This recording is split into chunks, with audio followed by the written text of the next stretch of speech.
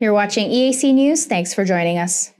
After a 2-year break due to the coronavirus pandemic, over 11,000 competitors from 40 nations lined up to take part in the 52nd Engadin Ski Marathon in Switzerland on Sunday, 13th March. Known as the second largest cross-country skiing event in the world, thousands were attracted to Grisons High Valley to conquer the 42 kilometers long marathon route from Maloja to S-chanf. In the men's elite race, Furger, fresh off an 11th place finish in the 50-kilometer race of the Beijing Olympics, sealed the fourth win in the competition, with the Swiss crossing the line ahead of veteran countryman Dario Cologna in France Mancini third.